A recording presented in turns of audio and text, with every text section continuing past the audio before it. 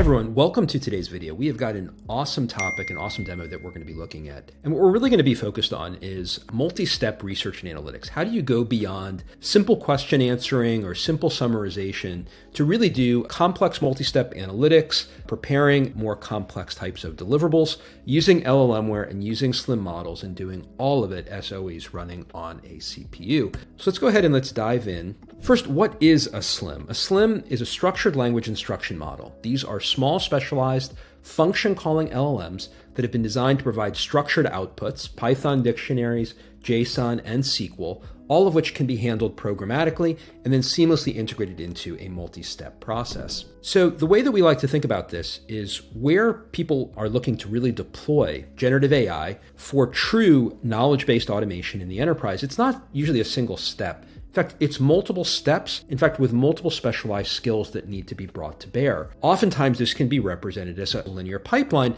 but a linear pipeline that has some usual decisionality in it of something comes in, perhaps we want to extract some key information from that as a first pass. Maybe we want to use that information to do some type of lookup in a knowledge base, but then typically we want to do some form of classification. Perhaps it's a specialized model or tool that runs some type of classification activity, and based on that, branches off and sends it to other specialized models that are going off and doing additional processing based on what we've learned from that classification.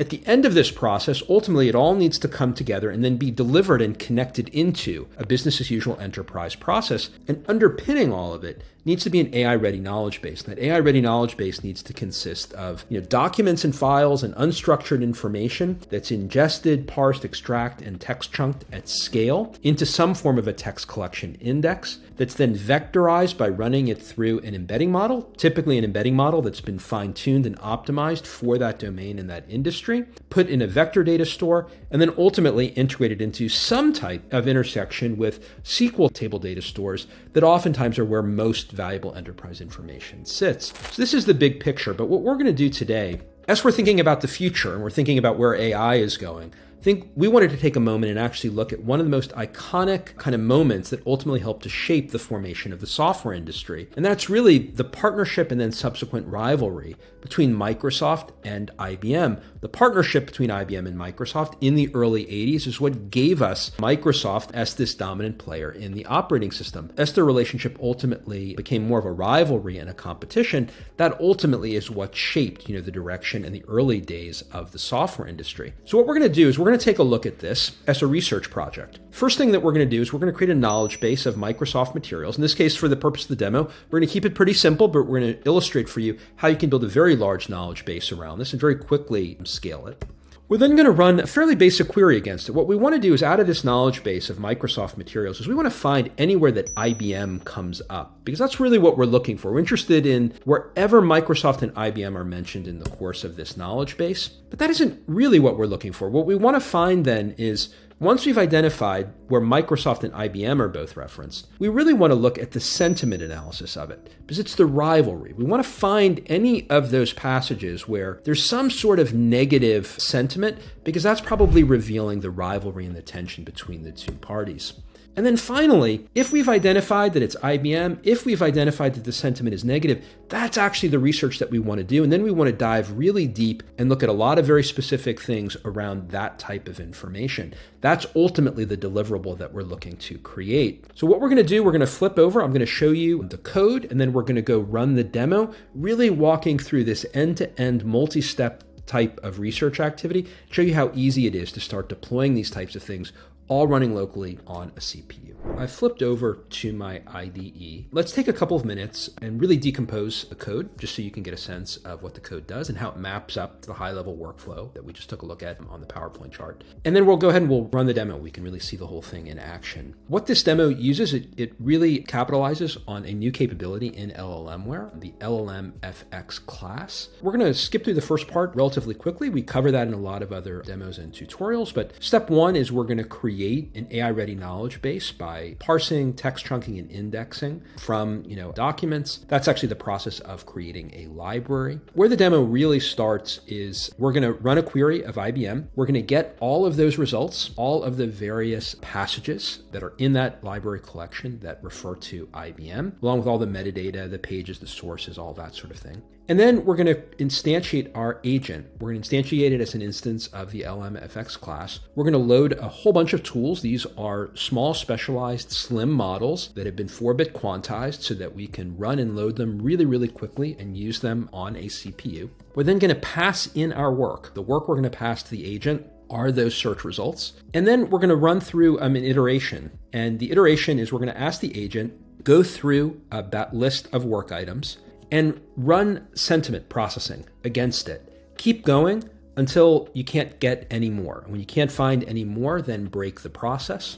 And then we're going to run a follow-up, which is looking at all of the results and all of the analysis that have been prepared of that sentiment. Wherever we find sentiment that was negative, those are the work items that we actually want to follow up on. We're then going to iterate through that follow-up list. And on that, we're going to run an analysis of the tags, emotions, topics, named entities, and we're going to ask for a brief summary. We're going to assemble all of those report by report by report, assemble that with the source data, the information of the original passage and what was found, and then we're going to assemble and deliver all of that as our report. Hopefully that makes sense. Now let's go ahead and let's see this code in action. Okay, so we've created our library.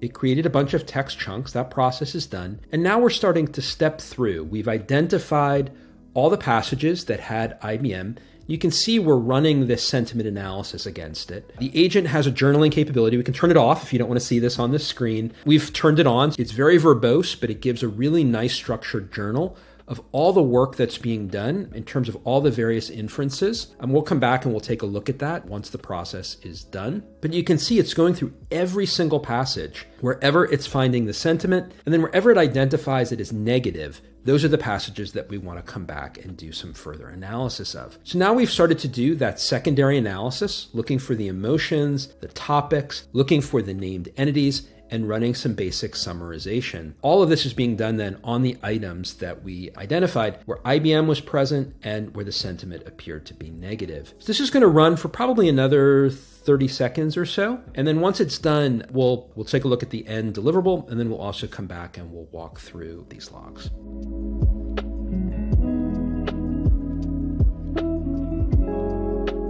So we're making good progress, almost done. It'll just take another second. There we go. So we've just finished the analysis, and we went through 180 steps. We ran 50 different inferences. These were different calls to LLMs.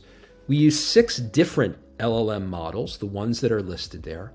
All of this was running locally on a CPU machine, so from a data privacy point of view. And let's go and let's actually look at the output that we were able to produce. So that's right here. We're showing the selected reports of all the areas where IBM was found and the sentiment was negative. And in each of these gives the sentiment, it gives the tags, the emotions, the identification of the topics, the key people that were mentioned. There's a summary that was provided. And then it's really cool. We've gathered the source information as well. So we can see where that was and what page that information was on. All of this then delivered as a set of reports with all of these structured keys consistent element by element. We can see the commentary, we can see the key information. This gives us a great basis then for the next step in our analysis of really identifying those places where IBM came up in a negative context and what were some of the contexts around it. Here, this was around a joint effort to develop OS2. Here, IBM didn't develop the processes very well. Here was a case around the joint development agreement in 1985. Here in 1981, it extracted some key information around some of the competitors and their financials. And then IBM was still promoting Windows, but again, there was some source of underlying tension. You can see the summary reports that were generated. So now let's go back and let's go back all the way up to the top of what happened here. We did our parsing, we created our library, we ran our query, that identified 20 different text passages involving IBM. We then loaded our tools. We then started stepping through this analysis. For each of those 20 passages representing IBM, we were looking for a case where the sentiment came back negative. You can see all the color coding gives us a view of the underlying confidence and some of the other choices that were considered by the LM at each generative step. Each of these then, as we're iterating through all of these steps, the steps are being counted and aggregated, and we're iterating through every single one of the search results. And then we've just completed that. So at step 87, we've completed going through and iterating through all those 87 steps. And now what we want to do is we want to take the passages where the sentiment was evaluated as negative. You can see the list here, passage 2, 4, 5, 8, 10, and 18. Those are the ones that we want to do this deep dive on and create the reports that I just showed you. So you can see then we start to go to work. We do that deep dive on each of those. We run the analysis of the tags, the emotions, what the topic was. Code quality was the topic of this one. The people then that were identified, as well as the organizations, not surprising, it was Microsoft and IBM were the two organizations referenced. We then go on, we ask basic summarization.